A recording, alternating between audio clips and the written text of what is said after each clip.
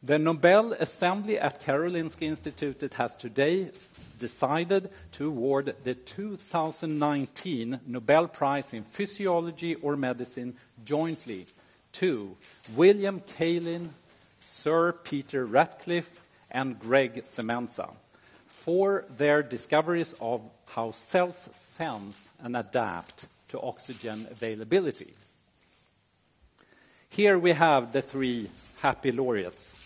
To the left, Gregg Semenza. He was born in 1956 in New York. He performed his prize-winning studies at Johns Hopkins University in Baltimore, where he's still active. In the middle, Sir Peter Ratcliffe was born in 1954 in Lancashire in the UK.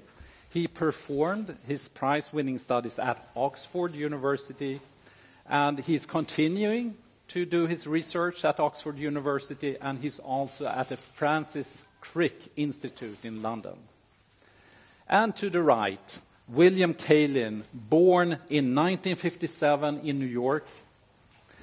He performed his prize-winning studies at the Dana-Farber Cancer Institute in Boston, where he's still active in his own lab.